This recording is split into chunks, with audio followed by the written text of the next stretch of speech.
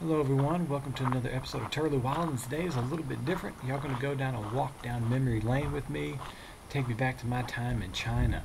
So this is a new series, episode, whatever you want to call it, new series I guess I'm trying to do, and it's going to be called Turtley Tales, where I give you some information and tell some stories about my experience in China while I was living there and working there. And the first episode, or this first little series, is going to be about Geoemyda spengleri.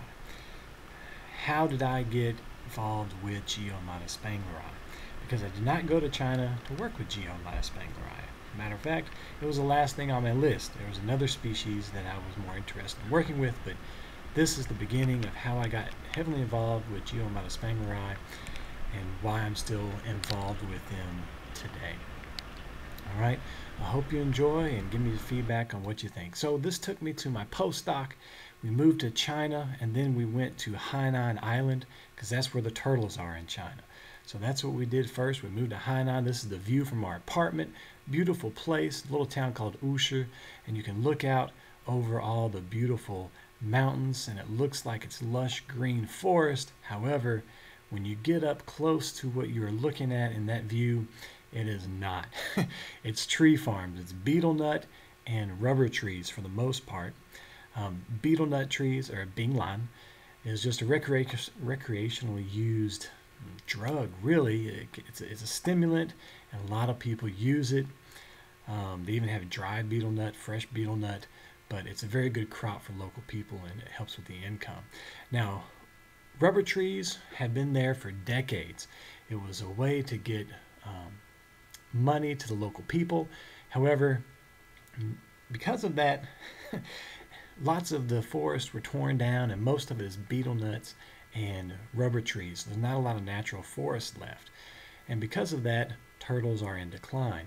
Now, they harvest it like you see there. They cut it, they cut it, and the sap comes out. It makes this nice, pretty, looks like white cheese sauce, Mexican cheese or whatever. But anyways, they put it in vats like this to sell it and collect it, and they move on.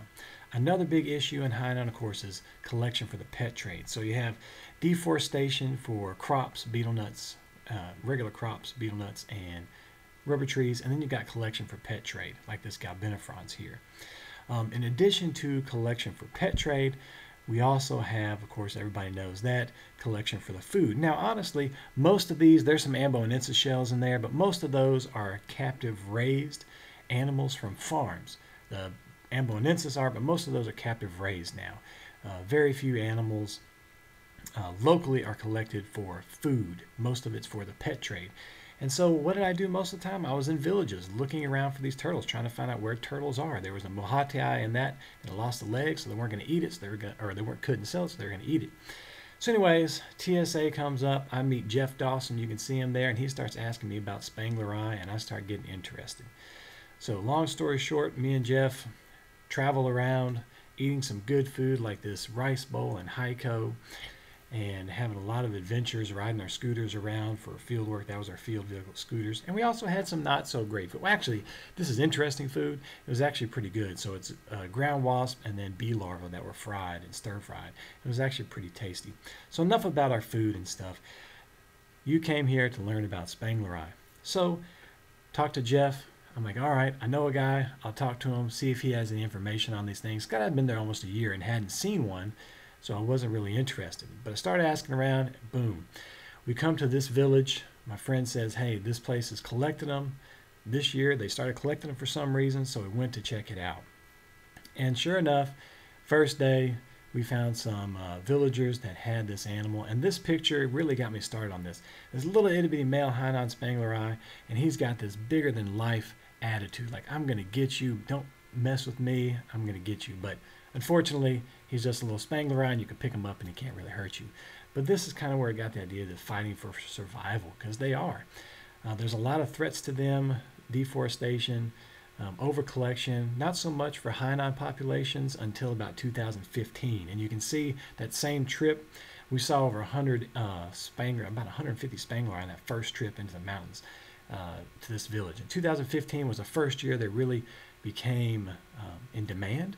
Prior to that, it was like 10 cents, or 10 kwai, which is about 50, 60 cents US. And they're giving us gag gifts. They say, hey, my friend's having a birthday. If I find one, I'll give it to him as a gag gift. Because you couldn't eat them. They're too small. Well, actually, they could eat them. They say they're very sweet. But nobody cared about it. They're so small. It's not worth it. And they didn't have any price, right? 10 quid. No one's going to go up and look for them for that price. But 2015, demand hit. Price went from 10 quid to about 100 to 150. And so that's where this story begins. Now we find them. We know where they are. What have we done from then? Because we have this big issues, right? Like this fork in this rice field. Which way do we go? We can go left. Maybe that goes to extinction of these populations in Hainan. Or we can go right and start to protect them and try to find ways to conserve them for future generations. I hope you enjoyed episode 1. I don't know how many I'm going to make. I'm just going to go along kind of in progress of what we did. But I hope you enjoyed episode 1, and trying to get new to this format of doing this video this way, so hopefully it will get better. Thank you for watching and your support, and until next time for episode 2, y'all have a good one.